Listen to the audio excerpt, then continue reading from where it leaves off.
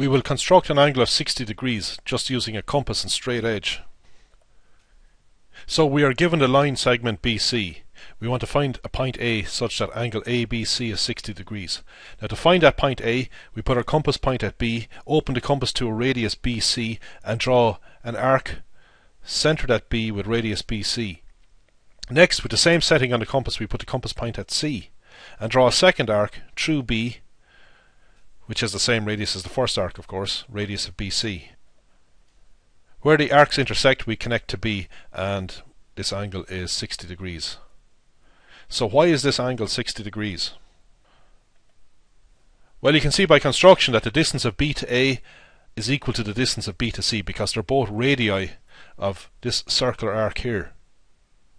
Also by construction, the distance of C to B equals the distance of C to A, because these two lines are both radii of this circular arc over here. So this line has the same length as this line. So this equals this, and this in turn equals this. So the three lines are the same. So we have an equilateral triangle. The three sides are the same, the three angles are the same. Also the three angles add up to 180. So three equal angles that add up to 180 means that each angle is 60 degrees.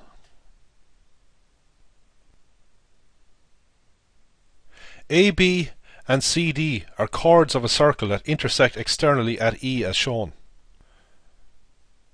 Name two similar triangles in the diagram above. Let's look at angles that are the same. Well, these two angles are the same because they stand on the same arc. Okay, that's a theorem that we proved previously.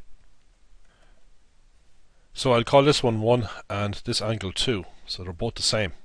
Of course, you can name them using these points. You could call angle 1 BAD, for example, and angle 2 BCD. This angle here, which I'm calling 3, is equal to this angle here, which I'm calling 4, because these are opposite angles. Again, you can use these points to name this angle. So, well, you'd have to give a name to this corner. So, you know, you could call this X, for example. So you could say AXB equals CXD. So now we've found two similar triangles, because these two angles are the same in both of these triangles. So this triangle is similar to this triangle here. We don't have to worry about the third angle, because the third angle is automatically going to be the same in both triangles, because the three angles add up to 180. However, we're going to look at another pair of similar triangles that will come into the second part of this question. We are going to look at these two triangles, this triangle here and this one here. We're going to show that they're similar. So I've drawn both triangles down here. Now, notice that the angle E is the same in both triangles. The angle at E is where both triangles overlap. So these two angles are the same. So this is the common angle of both triangles. So that proves that both of these triangles are similar. Two angles are the same. Well, the third angle is automatically the same in both triangles.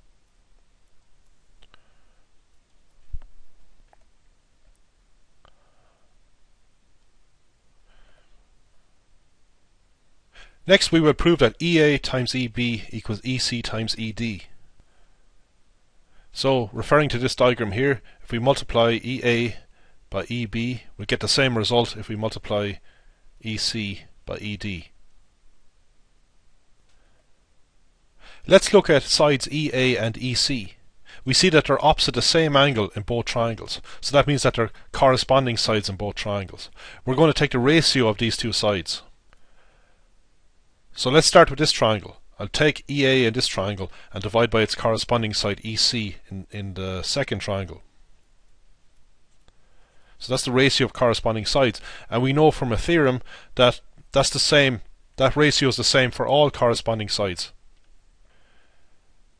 So you see, we want to bring ED and EB into this. You can see that ED is opposite this angle here. EB is opposite this angle here. So they're a pair of corresponding sides. So we start with this triangle, and we see that this ratio must equal ED divided by the corresponding side in the other triangle, which is EB.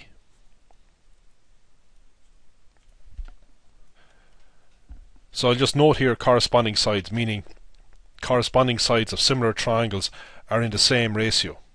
Of course we have another pair of corresponding sides here opposite this blue angle, and they're in the same ratio. So in other words, if we take AD and divide by CB, it'll equal both of these. Now we don't need to use that pair of corresponding sides. To get our result, as you can see, we just cross multiply.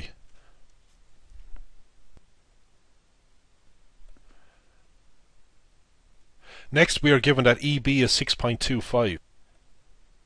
ED is 5.94. CB is 10. Okay, we want to find AD, so let's get a pair of corresponding sides. Well, they're the sides in red. So let's start with this triangle, 5.94 divided by its corresponding side in the other triangle, that's 6.25, must equal the blue side in this triangle that we're looking for, which is AD, divided by its corresponding side in the other triangle, which is 10. So all we do to find AD is multiply both sides by 10. So we multiply 10 by this thing. We get 9.504. Triangle ABC is right angled at the point C. S has diameter AC. T has diameter CB. So we want to see how to draw this circle here. Well, its diameter is AB, so obviously we just get the midpoint of this diameter.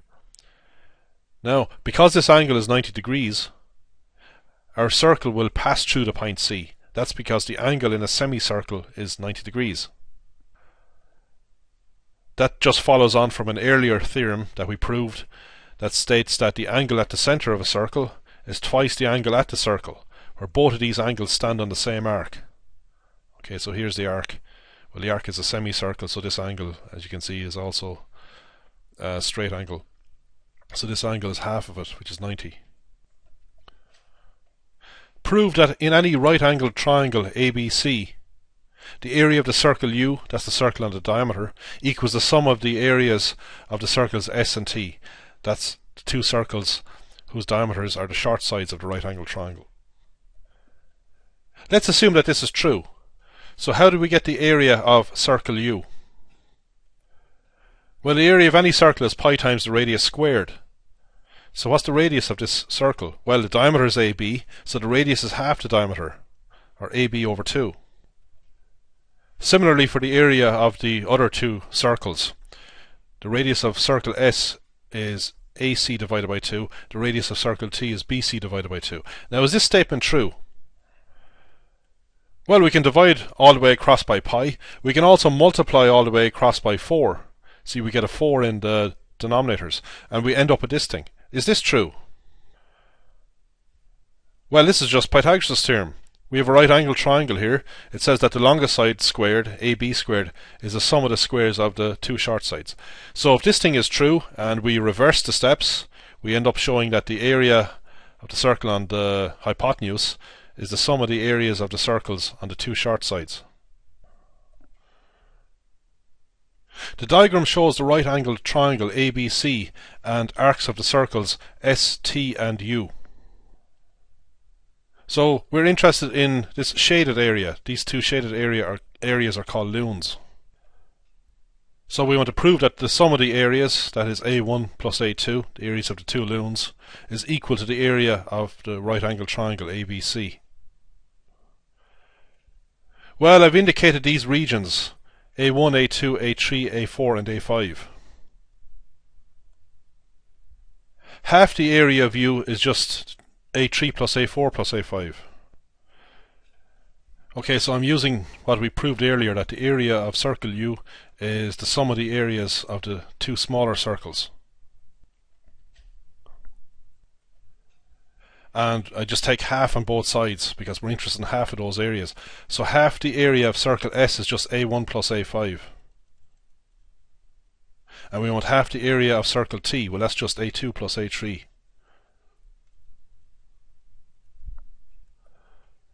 So now we have the result. A4 is the area of triangle ABC, and we've shown it's equal to A1 plus A2. That's